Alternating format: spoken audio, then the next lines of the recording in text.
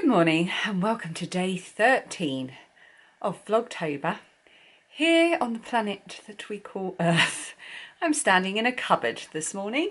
It is Tuesday and I was going to podcast today and I've decided not to because I was getting really overwhelmed with the bits that I had to do to prepare for it. So I'm just going to give myself some more time. I'm going to take today to get myself a bit more organised.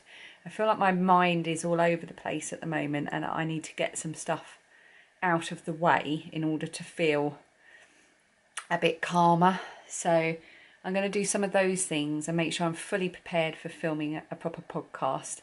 And I can then do that either on Thursday or over the weekend. So it'll be a bit later than normal, but I think that's just how it has to be at the moment. Otherwise, I think I might go a bit stir crazy. Anyway. Why am I standing in a cupboard? Well, I am going to try and finish my Advent swap with my friend today. And as part of that this year, we're going to include some fabric. Well, I'm going to include some fabric. So I'm just about to dive into my fabric stash, which is here in the top of this wardrobe. Now, I've said before, I don't have any particular crafting space or craft room. I do hope to in the future have a craft shed.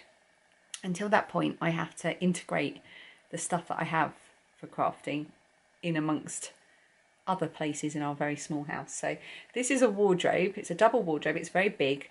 We've got Phoebe's uniform hangs up here. And then underneath all of this is my clothes. Now my clothes only take up about the same space as Phoebe's uniform, half a rail, because I just don't have that many clothes.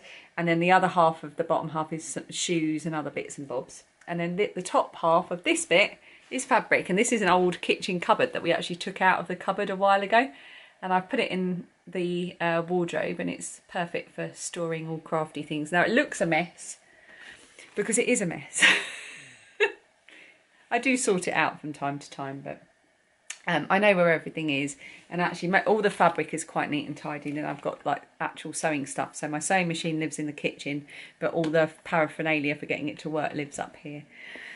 Be lovely to have a dedicated space where everything could just stay out. And as in all my wardrobes, I've always got little bits stuck inside the doors, so you don't see them when they're closed, but when you open them, it's like a teenager's bedroom with posters and photographs. So on the other side, I'll show you. On the other side, I've got this is a photo of Dan and I on my 1 year after my operation to remove my bowel.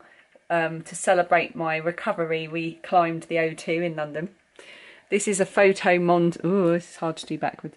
This is a photo montage of our holiday in Denmark, which was one of the best holidays we've ever had in our entire lives. It was wonderful. And this is just a few cards that Dan's bought me over the years that I stick up.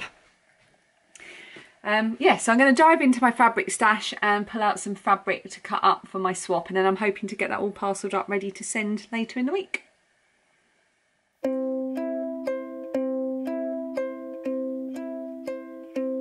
My wristwatch is broken, my shoes are untied, time is a-ticking, and so is the tide. But I am not worried. Things are what they are. Come rain or come shine or a shooting star.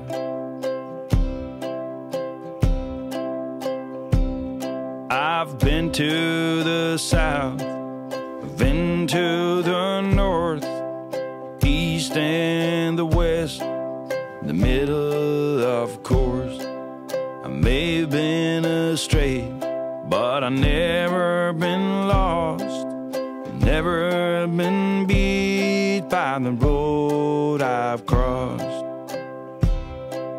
I guess I've been lucky to some degree, for someone who ate all the fruit from the tree.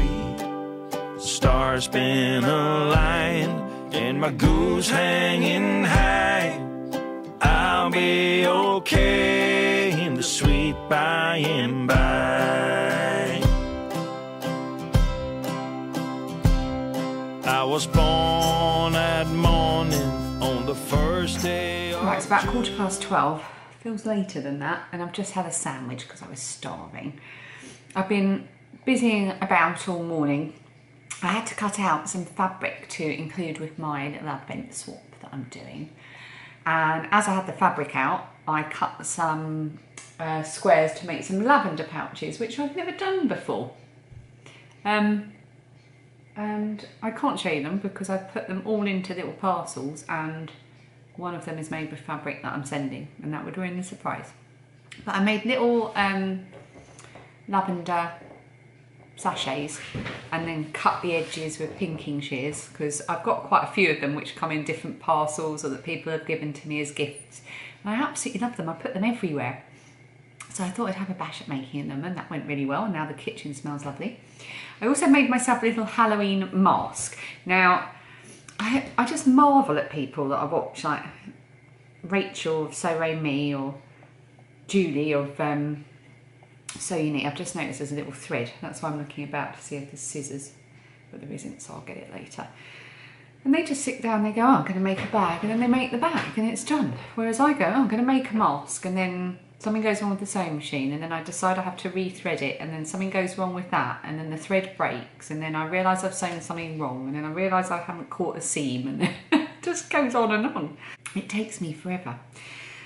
With this one, I think I cut the fabric a bit too big. I'm not sure how. So I had to unpick it, and I've just made the pleats a bit tighter. So this is the finished thing. This fabric I bought in Rochester a couple of Halloweens ago with Phoebe. We went on a little Halloweeny day out, and I've been saving it. I've got quite a lot left. I want to make a little bag or something for her. Maybe a little hairband or something. She loves a hairband. But yes, I wanted to make a little Halloween mask. So it fits a lot better now. I've tightened it up. This is just a simple Halloween face mask made with the free tutorial. I'll take this off to talk to you. The free tutorial by Melanie Ham. And this is my favourite one to wear. I find it the most comfortable, the most easy to talk with. I made the elastic slightly longer because I've noticed in my other ones where I've washed them so much, they've obviously shrunk slightly, and I notice they do pull on my ears a bit more. So now it feels quite loose, but I think that will tighten up quite a bit. So yeah, really cute little spooky Halloween fabric. I'm going to wear that tomorrow at work. And now I'm going to open a box of Cadbury's Heroes, and I'm probably going to have one or two, but I'm also going to be popping them in with my Advent, and I'm going to start wrapping it all up and getting it done so I can post it out. Very exciting. I meant to say as well, I changed my watch strap this morning. So usually I have one that's kind of pink and blue and spotty, but I bought this one at the same time. And they're just from eBay, they're just cheap and cheerful from eBay, and this is a nice luminous green one, which I thought was quite fitting for the time of year, a bit Halloweeny. What do you think? Spooky. Creepy. We were talking about what we do in the shadows yesterday. It's a creepy watch. Creepy. Shut up.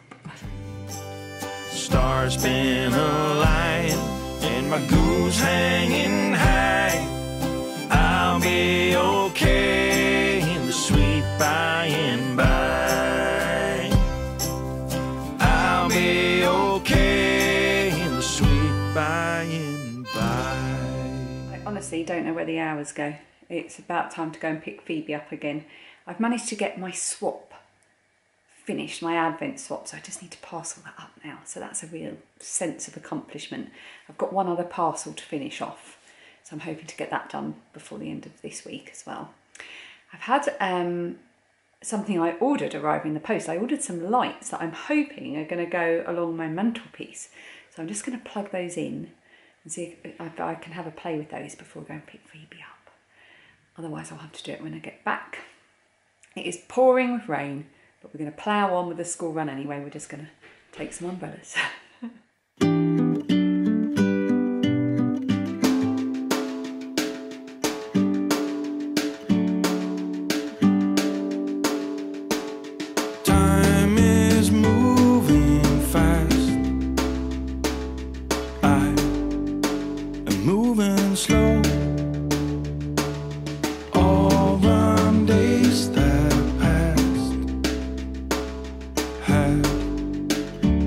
To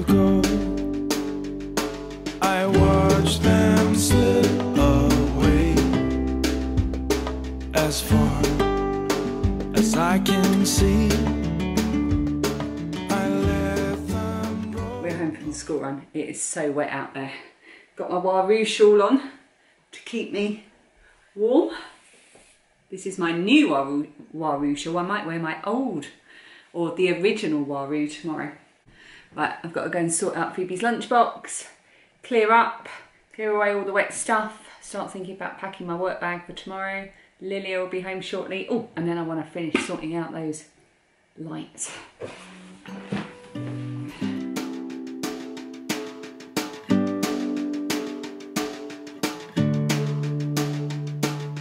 Time is moving still, and you are here with me. A house up on the hill, and a little apple tree. The sun is shining through every window pane. It's bathing you in light, so why should I complain? If there should ever be a storm or a pouring rain, wait and look out through the window pane where the sun will shine on again.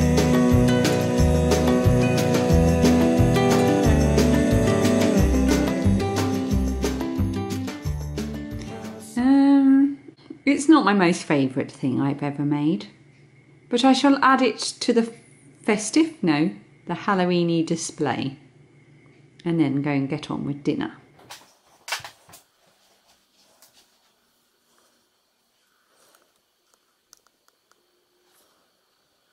This is a momentous moment because the girls are going to trampolining for the first time since mid-March.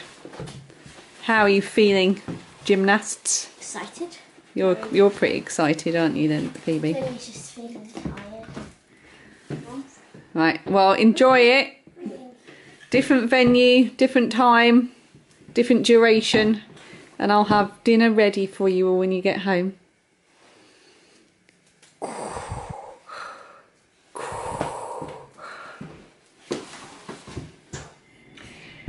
Right, it is now 5:30. Dan's taken the girls off to trampolining, which is something I haven't said in a long time. So I really hope they're going to enjoy that. And I'm just making a start on dinner. We're going to have just a supermarket sauce curry tonight. Just a Sharwood's korma, which in all honesty, I don't really like. But at the moment, I really struggle with food because I don't like anything. There's nothing I fancy, nothing I get excited about. I'm just bored of food. I'll happily snack and eat rubbish and biscuits with cups of tea and stuff. But, you know, I just don't get excited about food. I'm so bored. I think the months and months, I'm sure many of you probably feel the same. Months and months of just cooking every single meal. And I don't know, I just feel I'm running out of ideas and I'm bored with the things that we eat on a regular basis. So what I'm going to do is I'm going to jazz that sauce up a bit. I'll just make it up as I go along. Instead of rice, I'm going to do potatoes, which I'm going to cut up quite small, just peeling them now, and sort of cover them in all kinds of lovely spices like garam masala and stuff like that, and cook them, and we'll have like little chunks of sort of curried potatoes.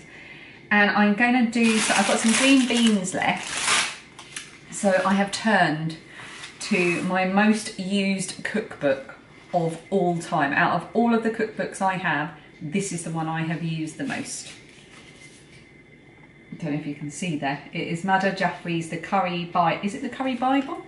Ultimate Curry Bible, sorry. Can't miss out the ultimate. I've had this for years.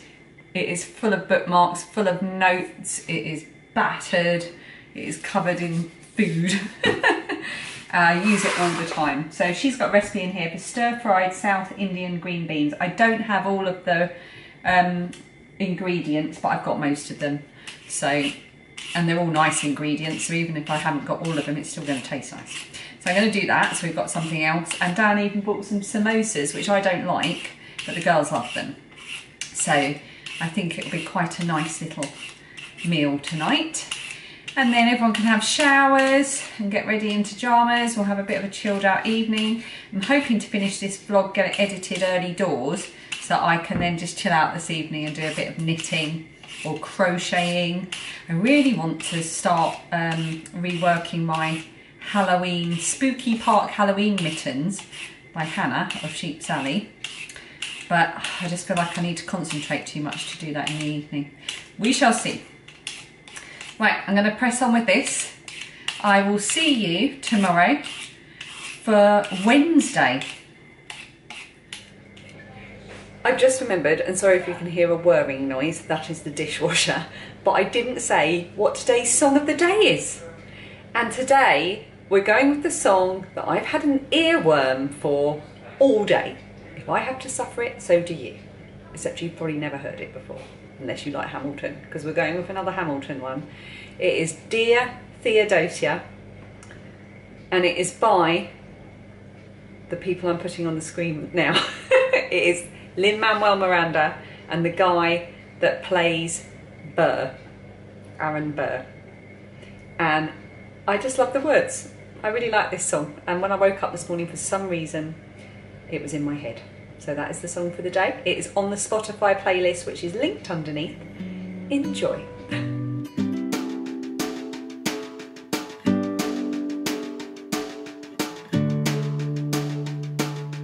Time is moving still,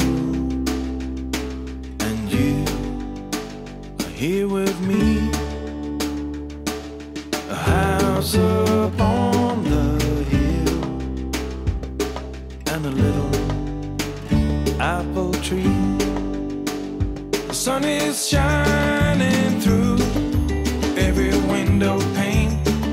It's bathing you in light, so why should I complain? If there should ever be a storm or a pouring rain, wait and look out through the window pane where the sun will shine on